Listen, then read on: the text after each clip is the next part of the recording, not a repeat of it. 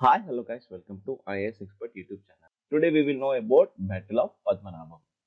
Before starting this video, if you are new to this channel, please do subscribe to our channel and click on bell icon for latest UPSC videos. The Battle of Padmanabham occurred on 10th July 1794 in area called as Padmanabham in modern Visakhapatnam district, Andhra Pradesh, India. This battle between Zamindari of Vijayaramaraju led by Vijayaramaraju II and East India Company Madras Presidency force led by Colonel Pendargast. The battle lasted for 1 hour and 30 minutes.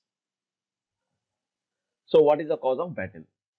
After the death of Raju, Vijayaramaraju became the Raj of Vizianagaram Zamindari. Still he was a boy, so Sitaramaraju was appointed as Diwan, the son of his stepmother. Sitaramaraju was the son of Raju's second wife. When Raja came to the age, he removed the Sitaramaraju from Diwani. Diwan was angered by his action. He formed an alliance with English. The British attempted to increase the payment of peskas from Vijayanagar Zamindar and to reduce the strength of his army and ordered him to pay his dues of 8,50,000 peskas. Raja argued that he has no dues. The British has captured the Vizianagara on 2nd August 1793. British ordered that Vijayaramaraju must go to the exile Musolipatnam with pension of 1200 rupees per month.